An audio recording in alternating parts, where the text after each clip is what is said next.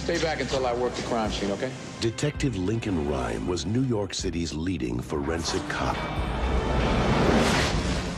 Until an accident disabled his body and destroyed his spirit. 9286. Now, a killer with no mercy. You heard about that couple that got in a taxi, never made it home?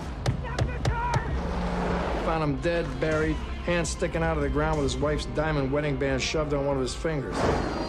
And a patrol officer We got Officer Donaghy here to thank for photographing the crucial evidence. will give him a reason to live. I want you to work the case with us. Forensics is not my area. Are you being modest, or are you a little uneasy about doing some real police work? He needs her to go where he can't.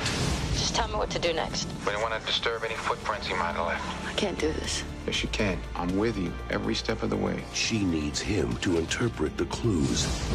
Lincoln, I found a map of some kind. Put what you got up on my screen. This crime scene was staged. There's no question the perp knows forensics. Before the next victim is chosen. Hey, I got a bad feeling about this. Doesn't that kind of look like a face? Third piece of the puzzle. She's gonna be near or in the Woolworth building. Someone's in there. She's crying. The perp could still be in there, for God's sake. I gave you so many clues, and you failed. There's a killer out there. He's laughing at us. I want this son of a bitch so bad. Some people win, some people lose. The game is over. Amelia?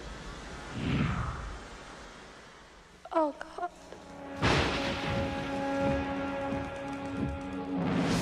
The Bone Collector.